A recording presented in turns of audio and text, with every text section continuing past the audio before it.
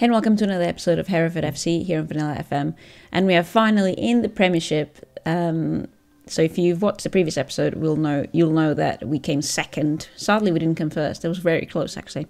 Yeah, we came second in the Sky Bet Championship, and therefore we are now playing for the Premiership, and it's very exciting. It's probably going to be the last season I can play before the beta for the FM22 game. So yeah. Quite happy that we were able to get to this point before the new game kicks in. So, obviously starting off just by pointing out that we are absolutely favourites to be relegated. So we're going to have quite a hard task ahead. So I stopped off in the previous episode just saying that the club has absolutely no money to make transfers. And I promised I wouldn't spend it all. I haven't spent it all yet, but I've spent more than I should. So we're going to have a look at the players that I brought in. I spent quite a few million, which the club does not have, by the way. We're going to go through the transfers, and there are still some transfers that I'm wishing to do. There's still some positions not quite closed off, so we'll go through that as well. And we play a match. All right, let's head over to the squad. There it is, the brand new squad. Still some new players to come, as I said, and I'm going to pull up the notes on the side, if I can. There we go. Yeah, so one of the biggest things we changed this year were the goalkeepers. Tom Yates was very, very good for us. He was obviously one of our club icons alongside Mark Dodds. And he kind of reached his peak. His contract ran out, so I decided to release him and get a replacement for him. Franco Gatto was our other goalkeeper. Excellent goalkeeper, by the way. Only 20 years old. He might have been 21 now. And he just wanted to leave. He had requested quite a long time ago to be transferred after the club, so I decided to capitalize on that. So we sold him for 15 million, even though we got him for free initially. So we've never paid any money for him to any clubs, and we sold him for 15 million to a Greek club, I think. We'll check in a minute. And to replace those two, we've got Matt Shaw, experienced goalkeeper. He's probably going to be our main goalkeeper over from Swansea. He doesn't have much experience of the Premiership, but he did come from Chelsea's youth club. And we also got this really cool young kid from Porto, my hometown club, if you've been wondering. And he's on loan from Porto, and yeah, just gonna be around. He might challenge the first position. We'll see.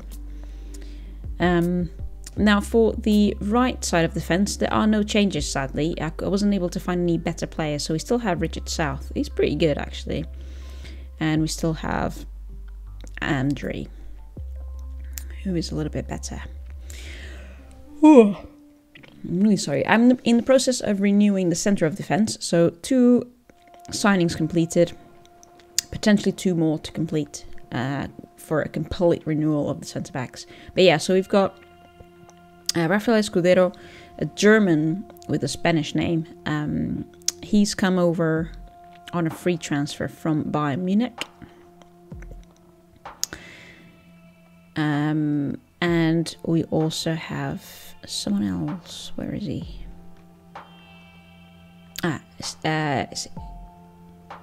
Sebastian Rizzo from an Argentinian player. Very, very, very good 20-year-old from Boca in Argentina. Now he cost an arm and a leg, I think. Oh no, only 2.5 million. Only 2.5 million. Okay, so the centre backs didn't cost that much. I thought he had cost more than that, but he didn't. So Rafael on free transfer is Sebastian on 2.5 million transfer. That means we basically those two just substituted the previous players we had on loan, which I can't remember anymore who they were. In the meantime, Harry Hagen, who had been on loan away from us, was released because we no longer needed him. And we still have to find replacement for Scott Sheehan, who is at the end of his contract and is already starting to decline, but that might just be a summer thing. But yeah, I want to get someone a little bit better than him, and we definitely need to get someone better than Gordon Harkness at this point. Also at the end of his contract and reaching retirement age at any point in the next few years.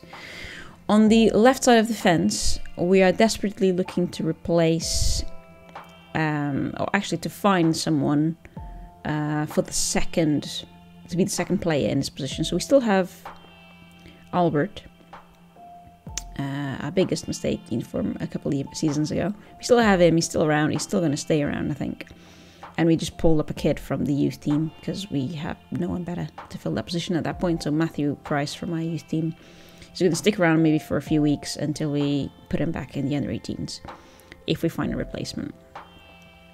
For the halfback position, we ended up selling Neil Moot finally, and we renewed this position altogether. Remember, a few seasons ago we got Tony Quinn, still plenty of room to improve, and now we've got Alex on loan from Real. Oh no, from Southampton. He started at Real, he's from Southampton, came from Southampton on loan. So that's that. Carry on down in the box-to-box position. We still have our signing from last season, maybe 2 seasons ago. Hurtado, 19-year-old, great development to come from him. But we also brought in a new player, and this is our biggest signing, I think, of the whole season. If I'm not mistaken. Oh no, he's not. He's not our biggest signing for the whole season. From the whole season, there's someone who we paid a lot more than that.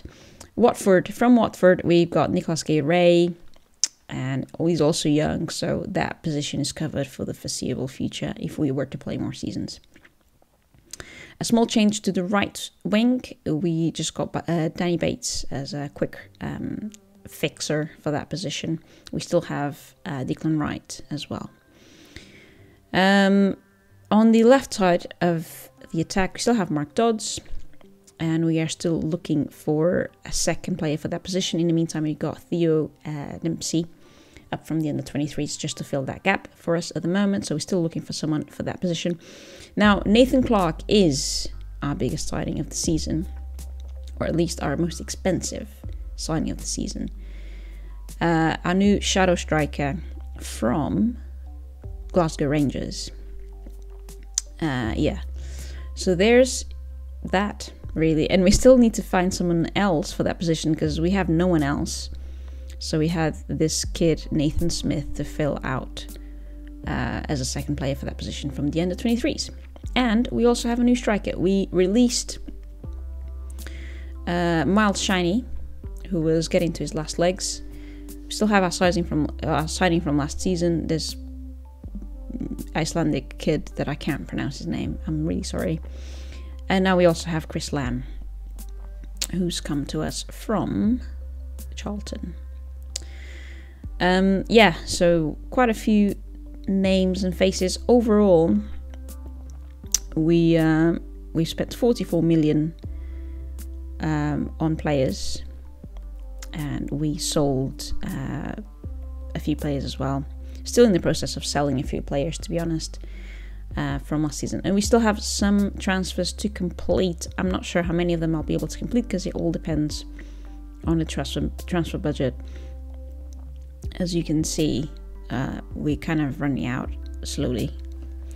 So yeah, we'll see how that goes. Now, obviously, if we just quickly go to team report, we will be able to see that we are pretty low on everything compared to the other teams. Our goalkeeping is actually not looking too bad. And if I remember correctly, the defense is alright, except it lacks speed. But everything else is just complete and utter sorriness. Heading and jumping is not too bad for attack. The final thing is we are the youngest team in the Premiership at the moment, and we will continue to be.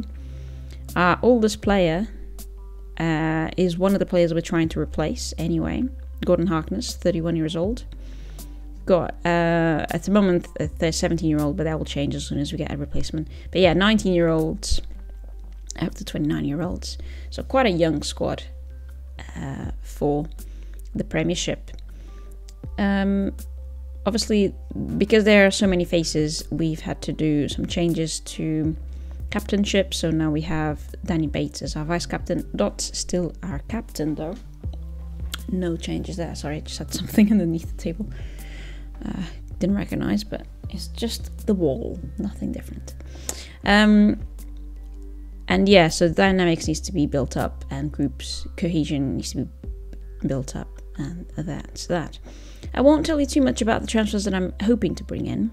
We'll get to meet those as time goes, because I don't even know if these are going to be confirmed or not. So we'll have to just be patient and see. Maybe in the next episode I'll introduce them to you. But we are going to play our first match against Norwich. We didn't do too badly for the friendlies. Finance-wise, we are 21.5 million in the red, but we have so much revenue from TV coming in soon. Like, it comes in dibs and drabs, obviously, every month, but I think we'll be fine. The board doesn't seem too worried about it.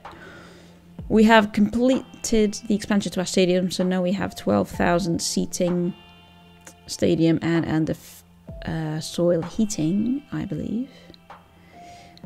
And we are in the process of increasing our youth level as well. So lots of good news. I've already selected the team and the tactics, so nothing really massively different from what we usually do. I know I'm going attacking and I probably shouldn't, but I'm going to go attacking anyway. And yeah, nothing massively different. We're going to play with a few new players. So we've got a new goalkeeper, a new centre defender, obviously a youth player here for the left while we wait for replacements. One new half back, a new right back, and shadow striker. So lots of new players in this starting squad. Some of them need numbers.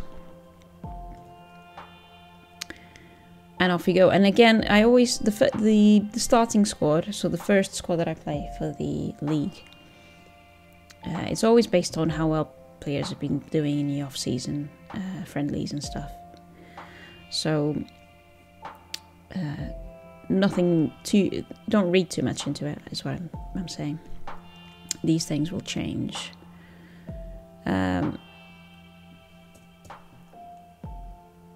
Okay, so yeah, quite likely that we won't do well this season because we don't really have. Even though we have a lot, our players are a lot better than last season. We still can't compete with Premiership sides because what our players lack is Premiership experience. They're young, they're good, but they don't have, for the most part, Premiership experience. There's maybe a couple of them who do, but on the whole, they're just very, very good Sky Bet Championship players type thing. So.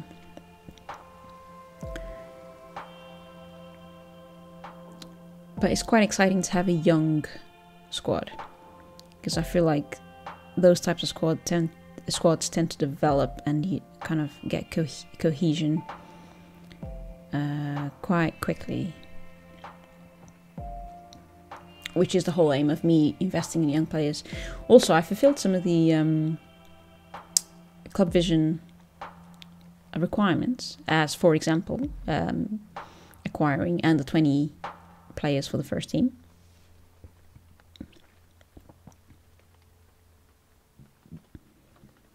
But I didn't do anything different than I usually do in the off season. So I always look for, improving those attributes, key attributes, which is what the numbers in brackets mean. If you've been following for a while and you didn't know, and also always going for the sort of the youngest players within those requirements, so that they have room for improvement and stuff.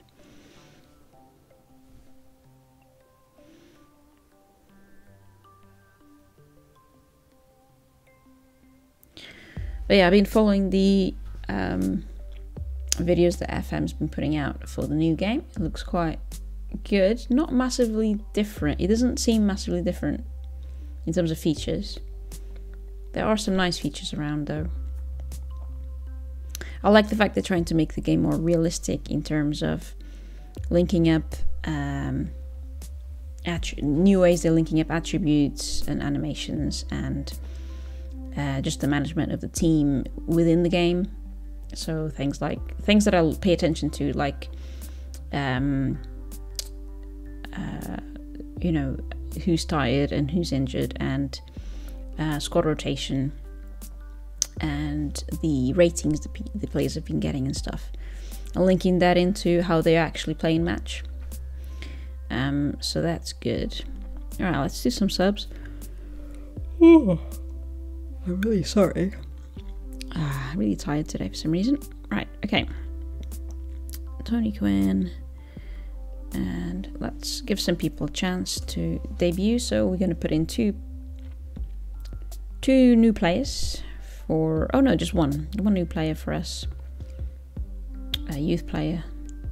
Because we're not going to win this match anyway, so might as well just give players some minutes.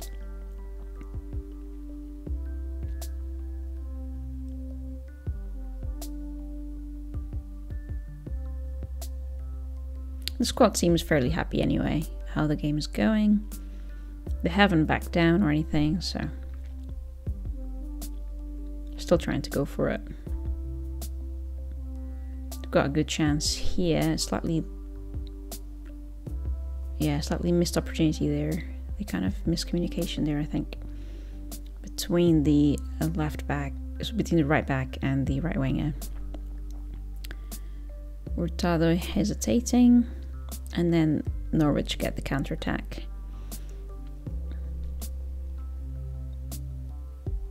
Now, a few things that I still need to do. I've sold some of the under 23s surplus players, but I still have a few to go through.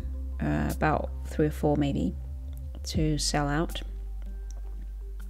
and then I need to go through training, individual training, so that's another thing I need to do for the under 23s and also for the main squad, for the senior squad.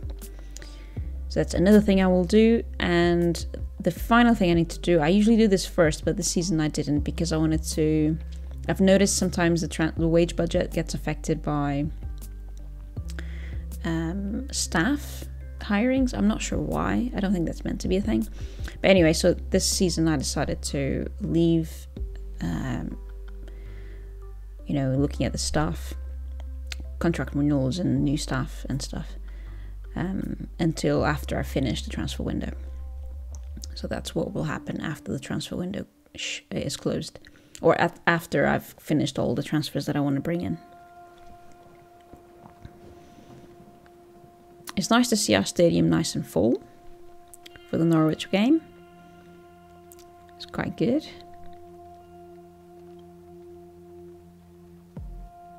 Ooh. That's not a penalty, is it? Oh, it's going to VAR. There we go, there's a little tally. This is new.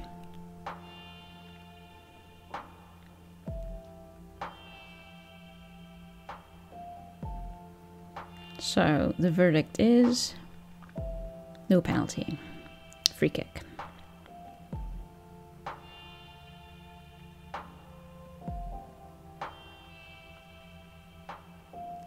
Great, okay.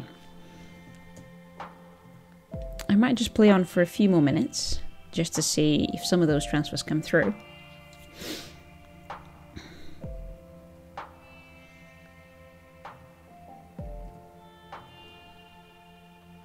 And I will do a little bit of squad rotation for the next match as well. I'll just give everyone a chance to play.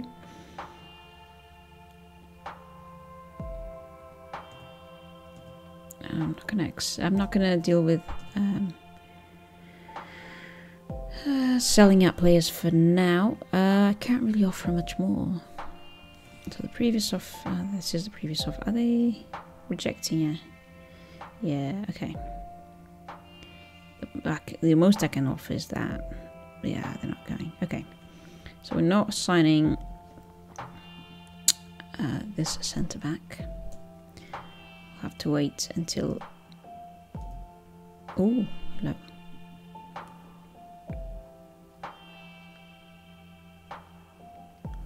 This is a new, I've never seen this feature. So this is, we sold out in the first match.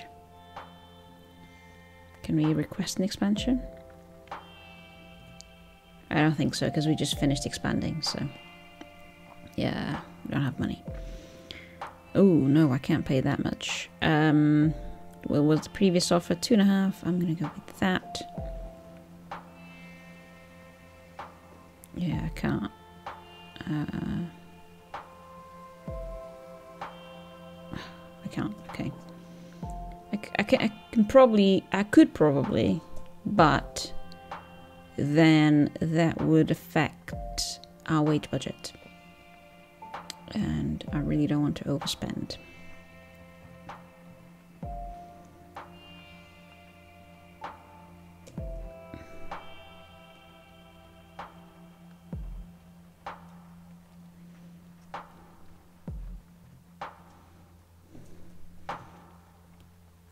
Okay, let's have a look at training for a minute.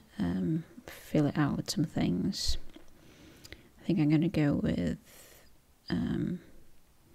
I've been working on set pieces, so let's do that. And we always do a little bit of community outreach and team bonding. That'll do.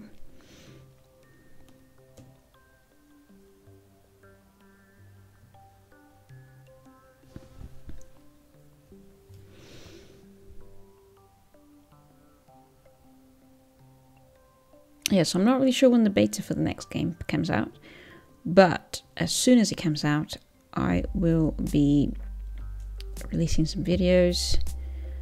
Obviously not very often, because I'm actually quite busy at the moment, but I will be releasing some videos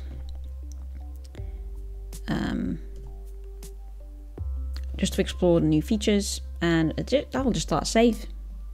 I'll probably just start the Hereford save again and go through it again, who knows.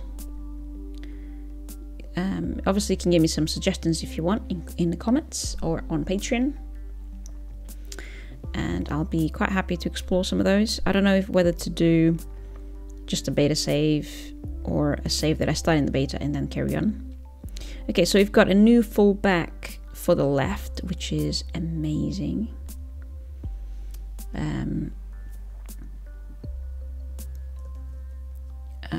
So if I put my notes back on, you'll be able to see what I'm doing. That means I now have 2 solid left backs, and I can put Matthew Price back in the under 18s.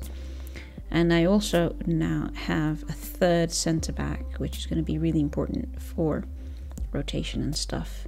And Gordon Harkness can now go. So we're going to release Gordon Harkness, and we're going to put Matthew Price back in the under 18s.